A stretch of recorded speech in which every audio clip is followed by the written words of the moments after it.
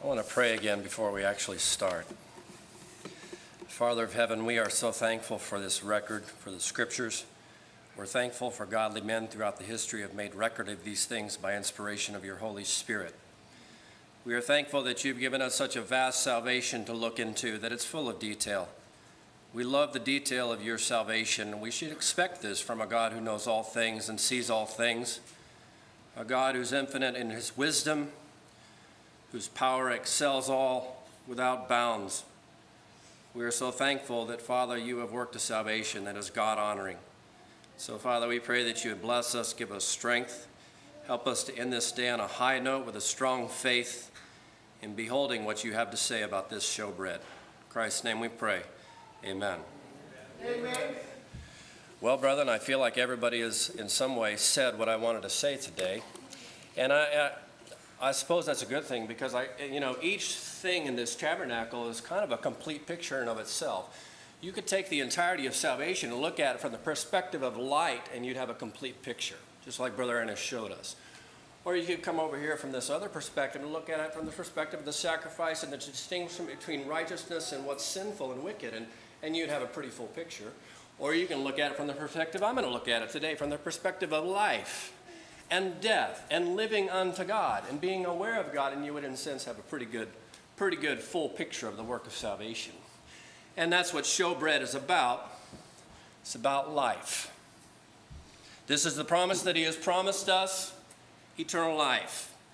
As you have given him authority over all flesh, that he might give life to as many as you have given to him, and this is eternal life, that they might know you, the only true God, and Jesus Christ, whom you have sent. Jesus said unto them, I am the way, the truth, and the life. No one comes to the Father except through me. He who loves his life will lose it. He who hates his life in this world will keep it for eternal life. These are written that you may believe that Jesus is the Christ, the Son of God, and that believing you may have life through his name. For the law of the Spirit of life in Christ Jesus has made me free from the law of sin and death. He who sows to his flesh will of the flesh reap corruption, but he that sows to the Spirit will of the Spirit reap everlasting life. The life was manifested, and we have seen and bear witness and declare to you that eternal life which was with the Father and was manifested unto us. He who has the Son has life. He that hath not the Son hath not life. We know that the Son of God has come and has given us an understanding that we may know him who is true. And we are in him who is true, in his Son Jesus Christ. This is the true God and eternal life. So this is a central focus in the work of salvation, is the impartation of life. When sin came into the world, death came with sin. And death dominated over the entire race. The thing that men need more than anything else from God is something that they can't get up for themselves through any kind of procedure or method or law. They need life. And if you're going to approach unto God and not just come to God, because it's more than just approaching to God, it's about living in the presence of God. Amen. See, we're in that sense, we're kind of unlike the priests. They had to come in, go out, come in, and go out. You know, I think some people are more like this kind of old covenant religion. They come in, go out, come in, go out, come in, go. I think they're coming in. I really don't know for sure if they're coming in or not. Right. This bread went in and stayed in. And it never went out. It was consumed in the holy place. Because if you're going to live unto God, you got to do it through the life which God supplies. Amen. And that, my brethren, is what Showbread is all about. It's what it's all about. Now, this is unfortunately something I've learned from Babylon, and if you don't know what Babylon is, Babylon's the false church. It's people that say they know God and they don't. It's a spirit that is moving throughout all churches of our age. It's teaching people the same thing that the Jews did with the ceremonial procedure. They come to God with their lips, but their hearts are far removed. And the fear of God is taught by the precept of men rather than by a consciousness toward the living God. They came before him by rote. Maybe they did what he told them to do, technically, but they disobeyed it in the spirit. And God said, I am not pleased with this at all. You can't serve God by routine. Amen. I'm like still shaking this out of my garment. This corrupted idea that you can come before God by a rule and a routine. Doesn't work that way. There's got to be life. And this showbread is about the nature and manner of spiritual life. We should expect that from bread, right? Yeah. So that's what I'm going to highlight this morning. Now, there are so many details about the showbread. In fact, since the brethren have already talked so much about details, I'm going to go ahead and just say this. There are so many details about the showbread because if you're going to live before God, you're going to have to do it on a detailed level. Yeah. Generalities are killing people. Yeah. God loves everybody. God's great. Well, tell me why he's great. Tell me about his law. What do you know about it? And then you find out a lot of people just kind of dry out right there. They don't have anything to say. But I'll tell you right now, if you're going to live fervently before God, you're going to have to do it on a detailed level. You can't do it with generalities, which means you're going to have to know something about God. You're going to have to know something about God. Brethren, the first thing you'll see about the showbread right away is that it was prepared. And since, brethren, I've already said something about it, I'm just going to hit this and move right on. Thank you, brethren, for doing that. I can get to some other things. It was prepared. You didn't take grain and put it on the table. In fact, you better not try and bring anything into God's holy place that hasn't been processed and prepared. I assure you, he will not receive it. Brother Matt, he already brought up this, and I was going to say this too, brother, because growing up as a young kid, I thought it was that way. I thought it rained down bread from heaven in loaves, you know, and they just kind of picked it up and ate it. But if it was that way, then why would they say, what's this? You know? Maybe they were like a lot of church members. Maybe they thought God was just going to make it easy. He's going to rain down bread. And so they said, well, what is this? I didn't know we'd have to work. It was like a coriander seed. It was something that was made visible after the dew evaporated from the ground, which means you better, if you're going to serve God, you got to start early, brother. And don't try and wait till the middle of the day to try and start getting bread from God. The door of heaven might be closed. Get it early. But they had to get the seed, gather it all up. It was on the ground. Gather it all up, grind it all up. And if it was showbread, as Sister Tasha mentioned, it had to be fine ground flour. And then they had to mix it together into dough, but you can't plop the dough on the table. It's got to be cooked and prepared. In fact, one of the great details of this that I love is it had to be at the hot level when you brought it into the holy place. You can't bring it out of the oven, so to speak, and then let it kind of cool off like we do, you know. You kind of let it kind of cool off so we can eat it. This wasn't for you. This is for God. It's got to be at its hot level when you bring it in. See, there's so many details in this. I glory. I glory in the showbread. If you're going to come to God, you've got to be prepared. You've got to be prepared. As the scripture has clearly said, who shall ascend into the hill of the Lord? Who shall stand in his holy place? Well, who will, brethren? He that hath clean hands and a pure heart, who hath not lifted up his soul unto vanity, nor sworn deceitfully, he shall receive blessing from the Lord. Well, that just ruled out every one of you. Every one of you just got ruled out. Because God has developed by 4,500 years of forbearance on God's part. Long suffering. It was not easy for God to bear with an ungodly world for 4,500 years. But that's how long it took to teach men that there's not one among you that's righteous. Yeah. There's none righteous, no, not one. None. So how in the world is an unholy people going to stand before a holy God? They shall receive blessing from the Lord and righteousness from the God of their salvation. They're going to have to be prepared. Now think of that just as it relates to their life, and I just want to kind of move on because I really just wanted to hit this detail because there's so many things to see. This detail of preparation. If you're going to live before God, you can't have a single sin sticking to you.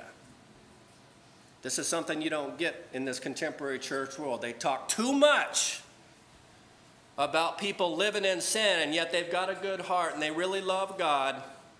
If you've got one sin sticking to you, you're going to die. You're going to die. You can't live before God with a single sin. It's got to be purebred, ground bread, holy bread, processed, prepared bread before you can even get into this holy place. You've got to be right. Well, you are.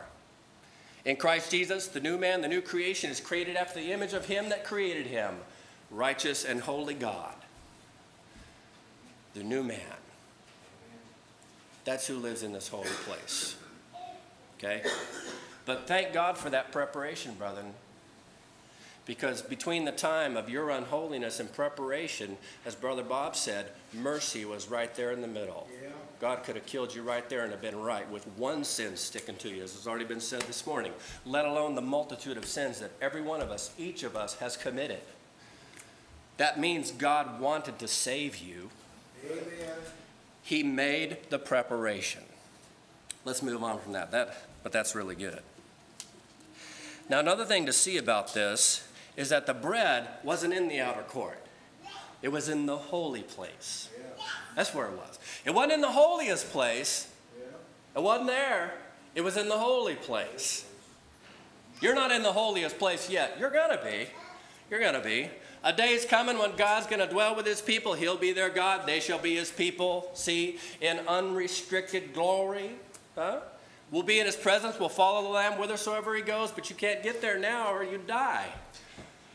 And yet you're not out in the outer court, brethren. No. You're not out there where all the defilement is. You're not there. You know, some churches leave you there. All they ever talk about is labor and sacrifice. They never get beyond that. They kind of leave you there. They don't realize that forgiveness is so that you can enter into the holy place. Right? Yes. I think the reformers could go a little further here. Let's get beyond justification and realize what eternal life is about. It's about the glorious life, eternal life that we now have in Christ Jesus. We're in the holy place. And you know, everybody that is in his sanctuary talks of his glory. Amen. Psalm 29:9 says that. You see, God is the main figure in the holy place. In fact, everything that's in the tabernacle service entirely only has significance as it relates to God himself. If there is no God, there's no need for a sacrifice. If there is no God, who cares about washing? We don't need to wash. If there is no God, then who needs bread to sustain life? And who needs illumination? We'll just walk around in ignorance like the heathen and the ungodly are. The sacrifice is significant because God's holy. The mercy seat is significant because God's merciful. The incense is significant because if you're going to come to God, you come through Christ. See, in the sanctuary, it's about God. And if we've talked about details, but we haven't understood God, you've missed the entire point. It's about God. That's what it's about. And now, brethren, you just happen to be in the place, in this holy place where now you're coming to learn about God. You're finding more and more that everything's about God. You wake up thinking about God. You meditate on his law day and night. What's happening? You're living in the holy place. Yeah. You know, some people haven't gotten here yet. That's why they're always talking about other things. They're never talking about God. It's like they haven't quite got here yet. Let's help them to get there. The sanctuary is about living unto God, and I'll speak more about that here in just a little bit. Now, it's important to understand that there was a table. The showbread wasn't thrown on the ground. He didn't bring it in the sanctuary and just kind of throw it on the ground. We're civilized people in Christ Jesus. Not like that. We're not beasts. We used to be beasts. We used to think like a beast. We're not like that anymore. It's on a table. And not just any kind of table. A table made of acacia wood. It's about 3 foot. It's not a big table, 3 foot, 1.5 foot. It's about just over my knee. 2 foot and about 3 inches. Just enough room for bread. And made of pure gold. Of course, you never mingle unholy things with holy things. If it's holy bread, it better be on a pure table. I'll get to that here in just a little bit. But here's something to see right away. Spiritual life is an elevated life. Yeah. If you're going to be sustained, you're going to have to get off the earth. Amen. The bread, brethren, God will not toss the showbread onto the ground. If we're living in the dust of the earth, then you just go hungry.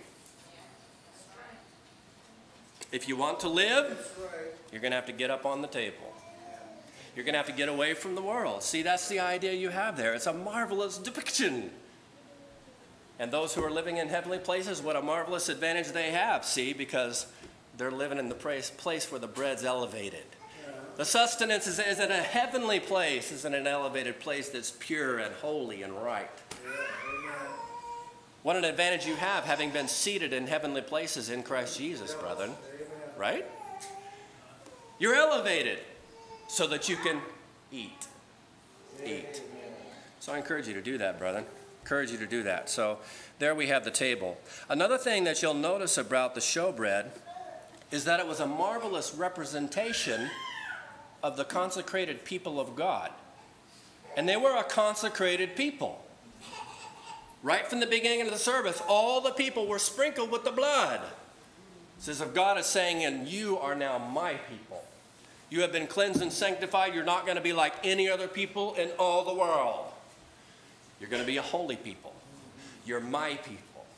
And here's something else I'm going to tell you. Whenever you bring the showbread in, you're going to make 12 cakes. And you're going to make 2 rows. 6 cakes in each row, because each cake was a marvelous representation of God's detailed focus on his people. He saw them not only conglomerately as the people of God, but as individual 12 tribes. When the people of God went into Canaan, they dispersed and went into different places throughout Canaan. They didn't all just like dwell in 1 acre of land. Well, you couldn't do that with that many people, but they spread out. But no matter where they spread out, they were always had in remembrance before God at this table. When you put the showbread on the table, it's 12 loaves, and it's to be there for me to behold, always before my presence. And thus it came up with the name presence bread. It's been called that. Jewish people call it presence bread because it has a depiction of God's eye beholding his people. The Lord knows them that are his. Maybe the church can't think beyond the 4 walls of their own building. But when God looks at his people, he sees them in heaven and on earth and all throughout the world, brethren. The Lord knows them that are his. I'll tell you, that's a great comfort to you. Yes, it is. Sometimes you won't feel like God. Sometimes it doesn't feel like God knows you or sees you. Sometimes God hides himself. Go back to this showbread. God's not indifferent to his people. His eye is always beholding them. The eyes of the Lord are upon the righteous. His ears are open unto their cry. That's our God for you. Always upon his people. Even back as early as Job, we find this word written. He withdraweth not his eyes from the righteous. Not even for a moment. Never does. Because if he did, you'd be in big trouble. Yeah. Amen. His eyes are always beholding his people. Can a woman forget her suckling child, that she should not have compassion on the son of her womb? Yea, they may forget, and they are today. Yet will I not forget thee. Behold, I have graven thee upon the palms of my hands. Thy walls are continually before me. So another way of saying when God works, he works on behalf and behest of his people. Amen. All things that he does with his hands, he does in remembrance of his people. Not in remembrance of the world, in remembrance of his people. I understand he gave his son for the world, but his preferential love and treatment is toward his people. He doesn't write the names of the world on his palms. He writes the names of his people on the palms. And the bread that was in the holy place was a depiction of the people of God, the 12 tribes of Israel. How much more so is God's eye on you, whose name is written in heaven? Amen. His eye's on you. Brethren, this is a very important thing to see. You can go through a lot of things when you know God's eye's on you. Huh? Amen. He said, when you're in the fire, where's God going to be? Where's he going to be? With you. When you go through the water, it's not going to overflow you. Why? Because he's going to be with you. His eye always beholds you. You will every day get into circumstances that are way beyond your ability to negotiate. But they aren't beyond his ability. His eye is always on his people. It is. Never took the showbread out of the holy place. That's just wonderful. Thank God for that. That's marvelous. Now I want to get more specifically into this spiritual life, more some of the details that we have here. Jesus said eternal life is knowing God, not just knowing about God. It's not just having facts in your head, although you've got to know things about God. I mean, you can't walk before God if you're ignorant. But it's more than just facts. It's reality. It's walking with God. It's walking in a consciousness of God. Remember he told Abraham, walk before me in fear. I'm your God. That is, you live in awareness of me. That is to say that your daily conversation becomes the product of your knowledge of the living God. That's when you're walking before God. If we have to say, well, God reigns in heaven and he knows everything you're doing, and that somehow adjusts what you're doing, this is not God honoring. That's not living before God, brethren. Those adjustments are already in place because we're already living unto God. This is eternal life, that they might know thee, the only true God, and Jesus Christ, whom thou hast sent. Now, the things that I'm going to say now, I'm going to tell you this is what spiritual life is. This isn't what it ought to be. This is what it is. Praise God. Okay? We're not going to theorize on this. This is something that you have to judge for yourself. And I'm not going to assume that well, it's just something that you have to judge for yourself. This isn't theoretical. This is the way spiritual life is. Jesus said, a good tree bears good fruit. It cannot bear evil fruit. Spiritual life's like a good tree. It bears good fruit. So here's the first point. Spiritual life is a holy life. It's a righteous life. When you bake the showbread, ground it fine. You remember when David came to the priest? He was running, really, for his life, but came to the priest to get bread for his men. They were hungry, didn't have anything, no food, no resources. You remember what the priest said? Said, there is no common bread here. All there is the showbread. You remember what the priest said?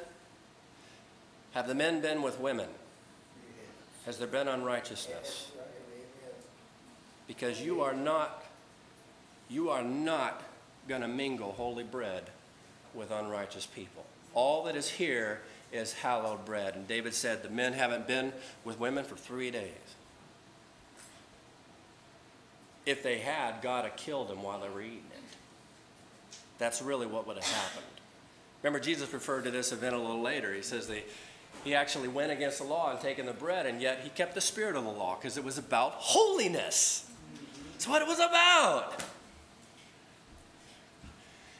You have been created in righteousness and true holiness. Jesus came unto his own, and they received him not. But to as many as received him, to them gave he right to become the sons of God. Not they that were born after the will of man, not born after the will of flesh, but of God. created in righteousness and true holiness. And John echoes his first gospel in 1 John when he said, whosoever is born of God does not commit sin. For his seed remains in him, and he cannot sin because he's born of God. Why not? Because this life consists of fine flour. It's a hallowed life, and it's lived in a holy place. Brethren, you have a holy life. Don't let anyone tell you different. We got too many preachers talking about unrighteousness and unholiness. I understand we have flesh. I understand we have that. But we also have new life. And there's not a bit of defilement in it. And he's actually made a separation between soul and spirit. So there's no defilement taking place in the true you and the new you. It's completely holy and righteous without defilement. That's what it is. Brethren, you'll find as you grow in this life, because all these are things we grow in. I'm not standing up here to be a legalistic. All of us are growing in these areas. But as you grow in grace and the knowledge of Christ, there are some things you find out. First off, that he's made unto us righteousness. The more you grow in Christ, the more right you become. I mean, that's not the best way of putting it. The more you are able to have your senses exercised to discern between good and evil and to refuse the evil and choose the good. You're right from the get-go. I understand that. The Spirit of life in Christ Jesus has made me free from the law of sin and death. Right? What is that? That's new life. That's holy life. And when you have new life from God, you're able to live holy before God. Be perfect, therefore, as your heavenly Father is perfect. Hey, you can do that. You can keep that. You can. It's a holy life. Now, there's a danger here, and I just want to highlight this.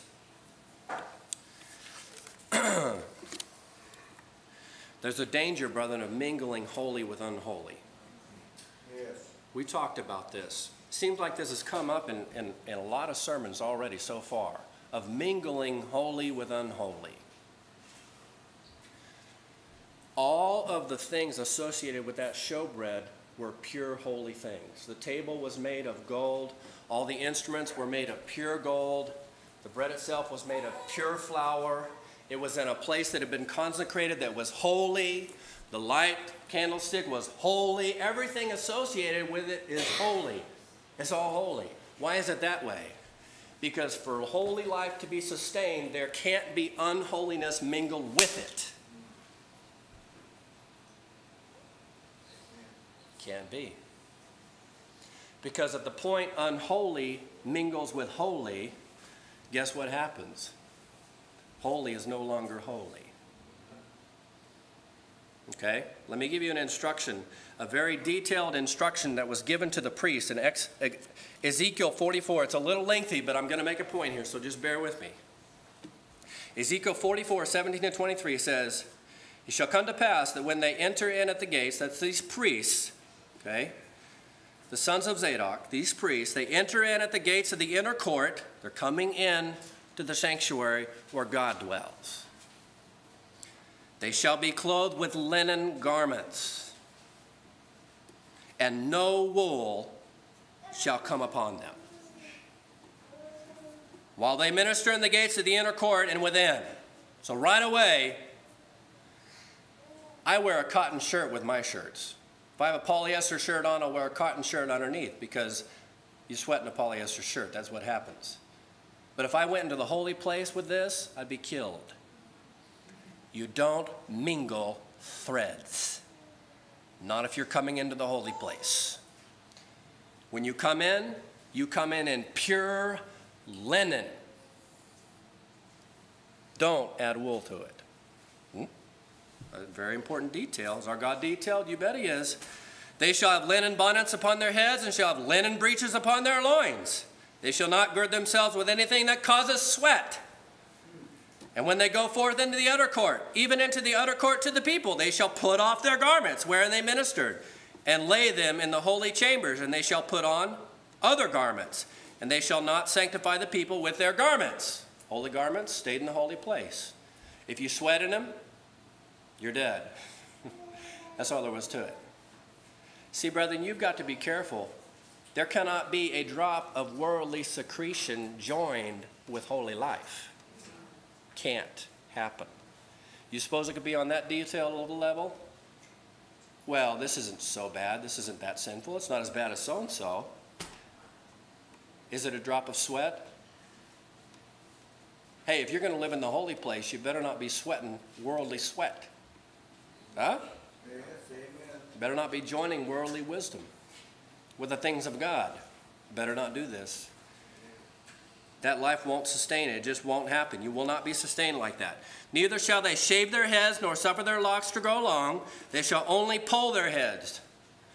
In another place, he told them, don't you be cutting your hair like the worldly people. You are not to mingle holy with unholy. Don't you even desire to look like them. Don't want what they have. Do not mix holy with unholy. Now, brethren, we've seen through the scriptures what happens when men try to mix holy with holy. Achan tried to mix holy with unholy, remember? They took of the spoils of the ungodly. He thought, well, this isn't that big deal. It's just one Babylonish garment, 200 shekels of silver, wedge of gold. Nobody will ever know. And a lot of people in the camp of Israel died because of what he did. What was wrong? He was holy unto God, and he had no right coveting what was of the world. And none of us do either. This is the master stroke, shall we say, as Brother Jeremy says, of Babylonish religion. It is an attempt to mingle holy and unholy.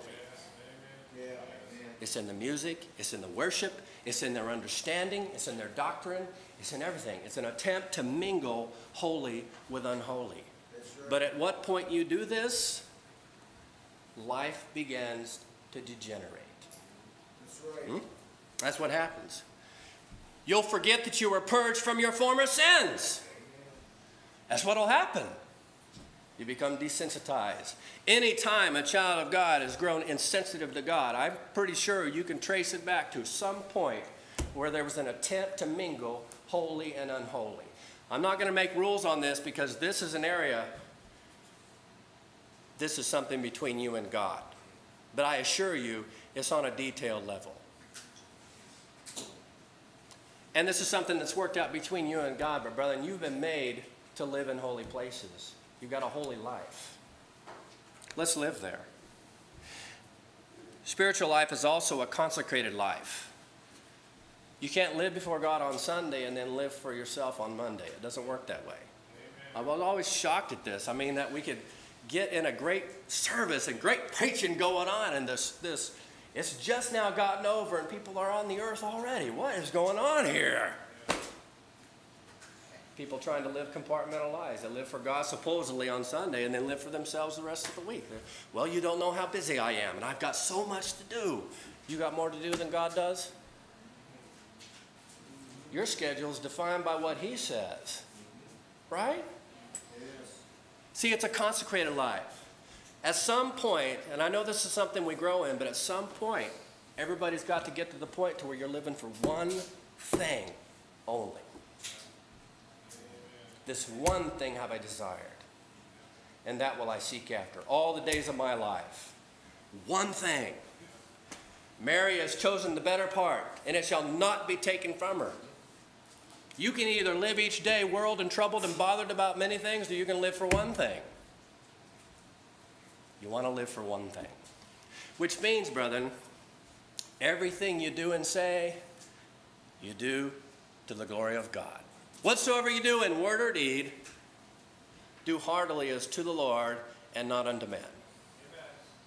It's a consecrated life. See, this bread, it stayed in this holy place. Its entire definition was about the holy place. It never got out. This wasn't common bread. You couldn't take it out and do what you wanted with it. You're that bread. And you can't live like common folk. You got to live in here. Amen. Now, there's one great thing about this, and I know that this could be preached from Mount Sinai, and I got to be careful of that. But let me tell you one thing about this life that is so remarkable. Spiritual life is a provided life and a satisfying life.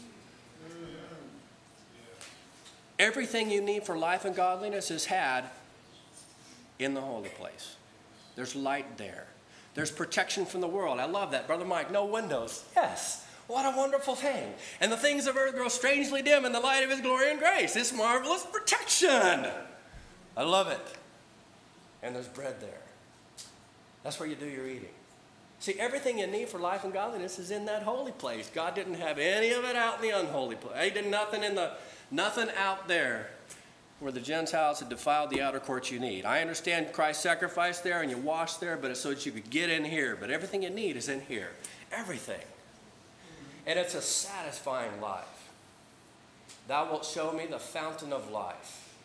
In thy presence is fullness of joy, and at thy right hand there are pleasures forevermore. You know, I'm the most satisfied when I'm the most conscious of the living God and the most aware of him. It really is exceedingly satisfying to live before God. Thou wilt make them to drink of the rivers of thy pleasures. Yeah. Jesus said he'd give you bread to eat to where you wouldn't hunger or thirst again. That's how satisfying it is. So I'll tell you, it is a marvelous thing to live in this holy place. Now, I just wanted to end with these remarks, because this is obviously a very high calling. What God has called us to is not something you can do in the energy of the flesh, not by any means. But here's the marvelous thing. All these things that we've said about spiritual life are things that Christ produces in you. He is the life. Preeminently, Jesus himself is the showbread. He's the bread of life that has come down from heaven to give life to the world. Amen. And he that eats of his flesh and drinks of his blood has eternal life. And if you abide in me and I abide in you, you'll bear much fruit. Well, that's everything we've said. Well, I'll tell you, you can either do it the hard way or you can do it Jesus' way. I've done it the hard way for a while. You think you can just kind of self-will and you watch someone, I'm just going to imitate them and just kind of do what they do, and I'm just going to do this in the energy of the flesh. Oh, it will not work. It will not work.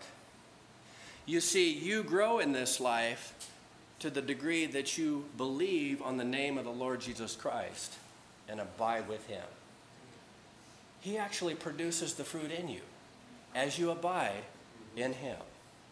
That's what this life is about. That's what him being the bread of life is all about. The scripture says in Romans 7:4 that we've been married to another that we might bring forth fruit unto God. You've been married to Christ. Productive. And the truth of the matter is, brethren, if you really, what a lot of life is about, Brother Matt had brought this up about a lot of our bread resources are spent in fighting the wicked one, but really what a lot of this is about is getting rid of the obstacles that block your fellowship with Christ. Removing the, and this is something every day, you got to die daily to do this, or this isn't going to happen. It's like the bread that rained every morning. I'll tell you, if you didn't work it over, you just didn't get sustenance. And there's no satisfaction in eating on coriander type of seeds. I can assure you of that. It took work. But if you'll remove the obstacles, and this is a lot of this is between you and God and your fellowship with him, but if you get what's is presented as a blockade by the wicked one, get it out of the way. Jesus will produce this fruit in you. Amen. We've seen it. Amen. We've seen it in people that have been serious about seeking Christ Jesus. He's producing this fruit in you. Amen. That's the sense in which this labor is easy and the burden is light. Right. Here you are in the glorious presence of God Almighty. You're glorying in some great truth. And while you're doing that, you're eating and you're getting strength. And you're able to discern more between what's evil and good. And your resolution toward what's right increases. Like Brother Aaron has said, all of a sudden you don't really fear men. And you don't really want the world. In your new man, I'm saying. This is living. So I encourage you, brethren, Christ is the only one that can produce this fruit in us. That's right, man. He's the only one that can do this. You cannot do this apart from Christ Jesus. This is what brings glory to God and to Christ. It's a work that only God and Christ can work in you. So, brethren, the exhortation seems pretty obvious. Look unto Jesus and live. Thank you, brethren.